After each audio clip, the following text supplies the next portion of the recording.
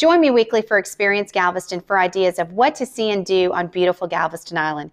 Today on Experience Galveston, we're meeting with Jody Wright-Gidley of the Galveston County Museum to get a peek of the newly reopened museum right here at the courthouse.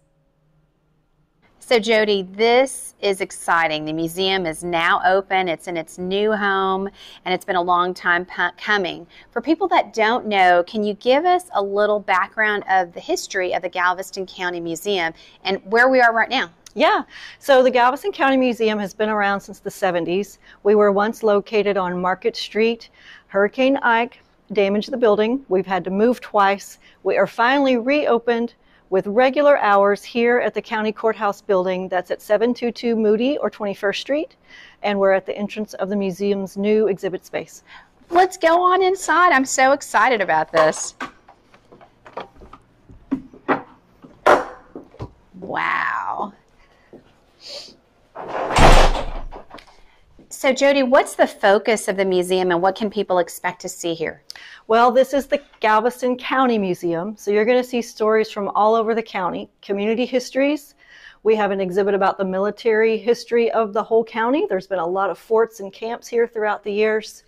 You're going to see information about early architects throughout the county, photographers, photographs, 1900 storm, corner stores, and even archaeology. This was the jury assembly room. It was one big empty space, and now it has been turned into what you're going to see. Oh, wow. Well, let's walk on through. So this says Texas City and Fort Crockett, and wow. So this is the County Military History exhibit. Our museum also absorbed the collection of the Houston Weather Museum, and predicting the weather was part of the Army, and so that leads into the whole story of our military history. I did not know that. We have several historical commission members that cooperated with us on this exhibit. They have done a lot of work to restore Fort Travis and Camp Wallace. How much time do you think people should spend here in the museum? It depends on how much of a reader you are. We love readers because we love people who spend the time to read all the things we've written.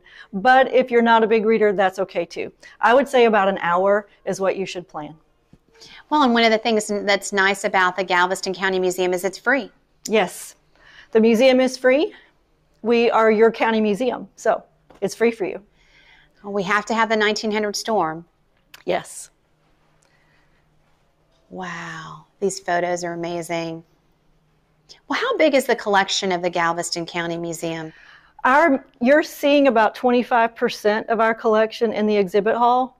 The rest of our collection is stored safely upstairs, and we will work to rotate artifacts out throughout the year so that you can see more the next time you come. So, okay, this is photography. Wow. Galveston was well known for many photographers that have come and worked in Galveston throughout the years. And you're seeing some of their cameras, some of their work in this room. So what's your favorite?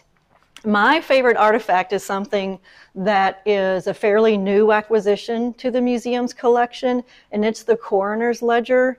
So during the 1900 storm on Bolivar, there was a justice of the peace working to help collect items from bodies that could then be used for families to identify their loved ones with.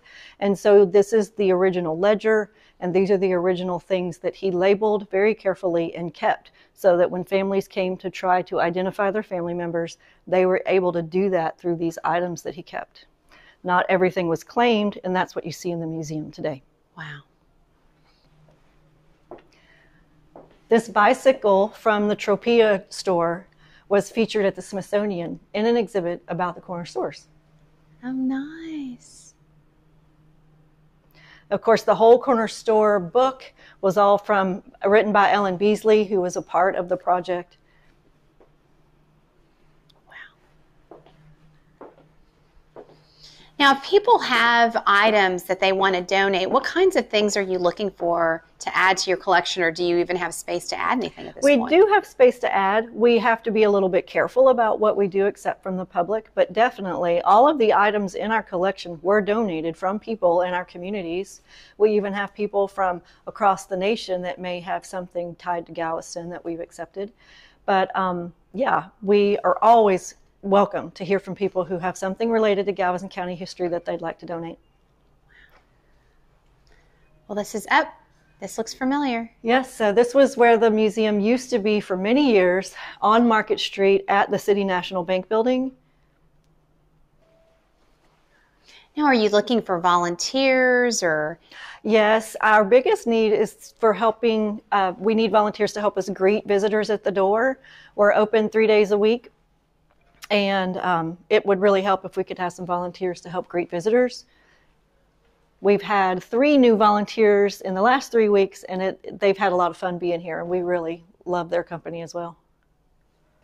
So do you plan to rotate some of the exhibits? We do. We know that it's not a good thing to keep the same artifacts out forever for conservation reasons, and we also want to rotate them out so that we can show off more of our collection.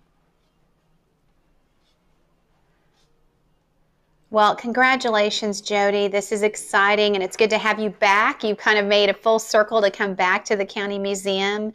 So this is wonderful for Galveston, and it's going to be such a treasure for people that want to learn more about the history of Galveston County. Yes, we certainly welcome everyone to come visit. We're open Mondays, Wednesdays, and Fridays from 10 a.m. to 4 p.m.